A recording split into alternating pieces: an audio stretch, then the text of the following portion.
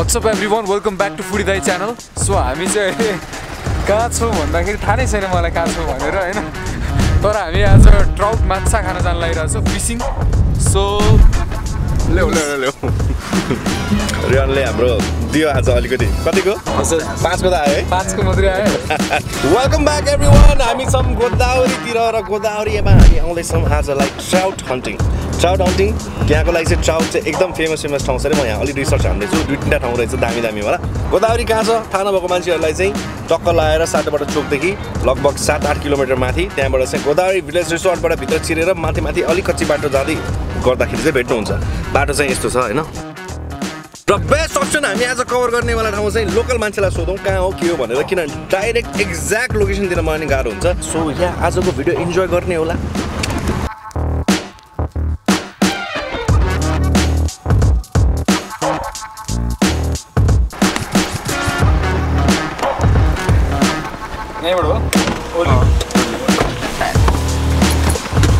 अब यहाँ चाहिँ म एकदम धेरै अगाडि आएको थिएँ कलेज टाइममा साथीहरूसँग बाइकमा. अनि त्यो बेला चाहिँ अलिकति लोकल झोपडपट्टी टाइपको थियो.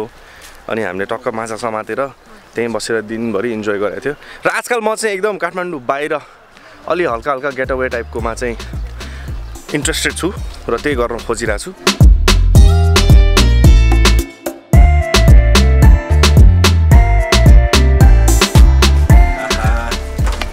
खुसी लाग्यो यार, कति पैसा आएको छ यहाँ.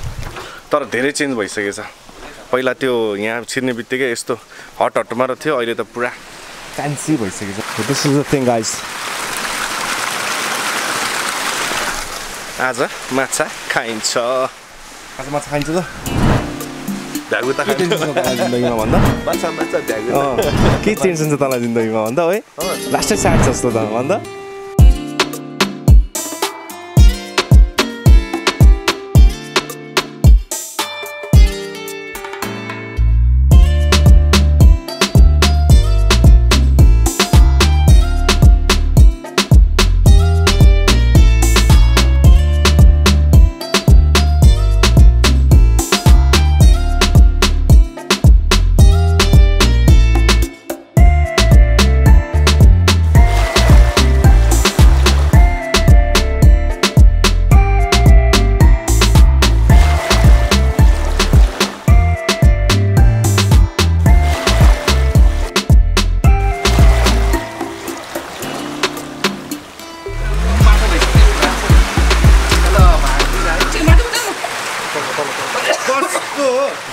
लगभग आधी घन्टा भयो माछा समात्न खोजेको.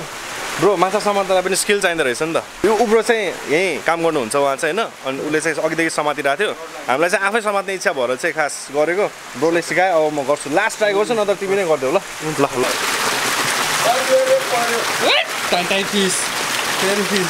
अब यताबाट है त.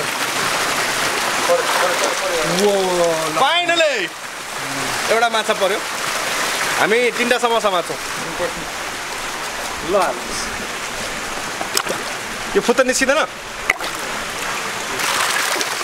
फेरि काट्दै छु.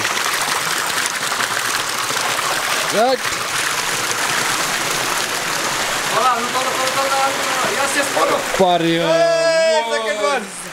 Second one. ल जति मलाई समात एउटा. यहाँ अटेम्प नम्बर लास्ट. हेरौँ है त भाइको टेक्निकमा टक्क लगाएर. पर्यो नि नपर्दिन भने मर्रो लिएर आउनु हो क्या त. झप्प निकाल्नु.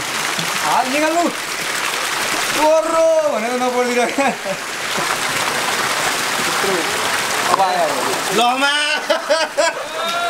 किन मैले किन निकालेको छु यार. ए ब्रो गर न, राख न. ल के गरेको. मैले चाहिँ यहाँ सबैभन्दा बढी हाइएस्ट स्कोर लिएर आउनु. कुरा सुन मेरो भर्खर त्यो बोले गरेर देखेँ होइन. मोबाइल लगाएँ मैले 6-7 एटेम्पमा एउटा निकालेँ होइन. यस्तो बेजब फिल भयो. उसले त एकैचोटि 7-8 वटा निकालिदिएर यार. म त एउटा एउटा गरेर निकाल्ने होला भन्ने ठानेको भयो. गर्छौ तिमी ट्राई गर्छौ. ल ल ल गर ल. ल देऊ उसलाई ब्रो देऊ. हाम्रो रेहन लास्ट जङ्गे छ होइन. के गर्ने थाहा भयो तिमीलाई.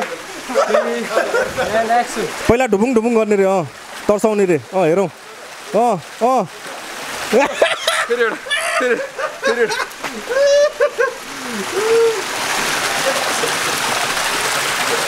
ल ल पर्दैन पर्ने यार ब्रो मैले यतिकै नगर भने हैन तिमीलाई यार ल ल ल हाना हाना आउन परे एउटा परे सानो परे त रिजेक्ट साथी हो रिजेक्ट लास्ट ल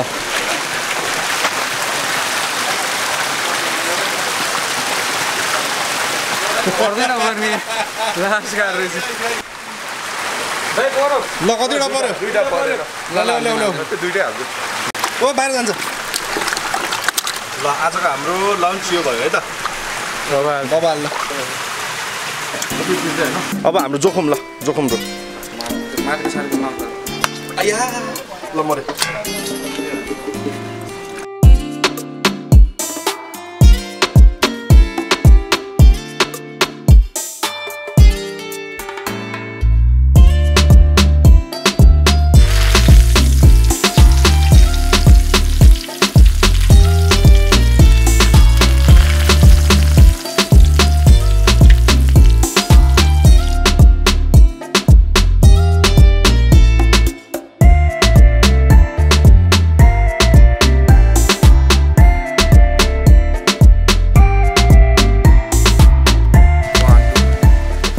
यहाँ हाम्रो कटेजहरू पनि रहेछ सो हामी चाहिँ टक्क लाएर जङ्गल एक्सपिरियन्स गरौँ कटेजमा गएर बसौँ भनेर way going to the cottage टाइपको कुराहरूमा ओइ कति धेरैवटा रहेछ नि त यस्तो टक्क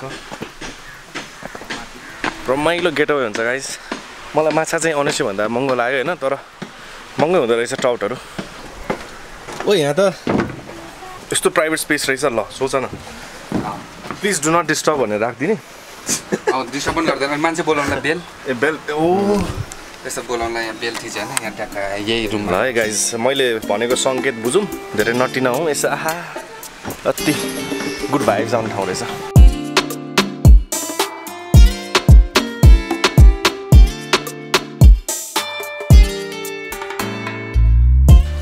फर्स्टमै हाम्रो खाने कुरा टक्क फ्राई पनि आयो भाइ ल फ्राई पनि राख्नु ओ माई गड ओ के हो फ्राई त कस्तो कडा छ त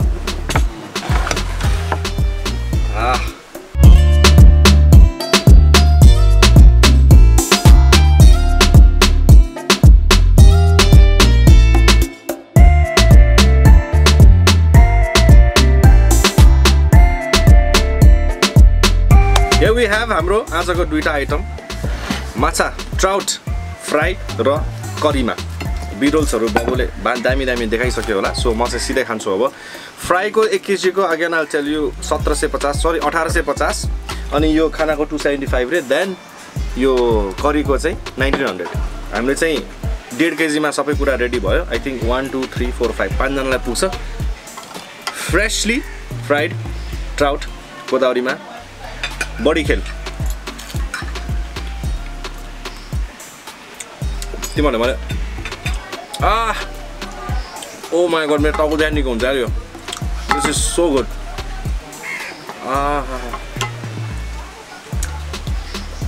अति दामी रहेछ यार फ्राईवाला माछाको काँडा साँडा ननिकालिकन झ्यापचुप चपाउनु मिल्छ मेरो ड्याडले सिकाएको क्या अनि यस्तो मजाले फ्राई गरेको छ कि काँडा साँडा पनि मजाले नघोच्ने पाराले मेल्ट भएर गरेको छ छेउछेउको मान्छेहरू टुक निल्दैछन् तैपनि एक लट अझै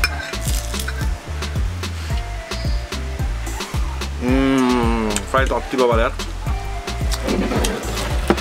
सो 275 मा यु गेट फ्रेशली बनेको अचार साग अनि आलु तरकारी पापड राइस सलाडहरू अलिअलि वी हेभ दाल अनि यो चाहिँ एक्स्ट्रा मैले भेज सेट भनेर चाहिँ टक्क अनि यो हाम्रो करी पाक्दै थियो नि त यो गरेको हो तर करीको ग्रेभीसँग माछा एकछिनलाई साइड हटाऊ फ्रेशली बनेको करीमा चाहिँ त्यस्तो दम नरहेछ फ्राई नै ठिक लाग्यो आई ट्राई द मासु दो माछा चाहिँ अति नै फ्लेकी अति नै मोइस्ट र अति बवाल हुने होला छ तर मलाई मसला चाहिँ चित्त बुझेन तर मासु चाहिँ अति बवाल रहेछ झन् ग्रेभी झन् दामी खानुपर्छ भनेको त मासु चाहिँ दामी नै रहेछ कुनै पनि सी फुडवाला कुराहरू फ्रेशली भर्खर निकालेको काटेर बनाउँदाखेरि चाहिँ अति नै बवाल हुन्छ गाइस कस्तो लाग्यो मिस्टर दङ्गाल कस्तो लागिरहेछ फ्राइड चाहिँ दामी रहेछ जो अचारसँग चोपेर खाँदाखेरि चाहिँ झन् दामी यो अचार त लाइक बबाले रहेछ क्या यो नयाँ फेरि रिस्टक हान्यौँ होइन यो अचार चाहिँ अति बबाल रहेछ एक चोपेर हान्दिउँ नि त ल फेरि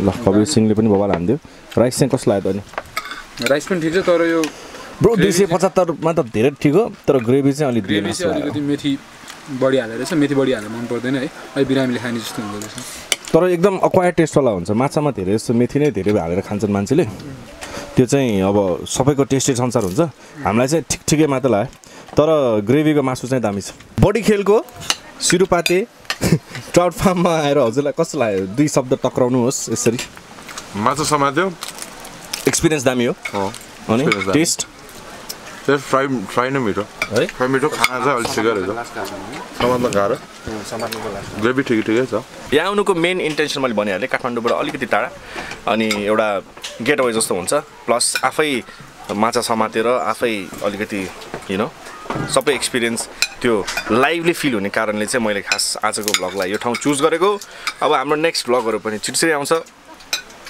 हाम्रो सर बाहिर घुमिराख्नु भएन भने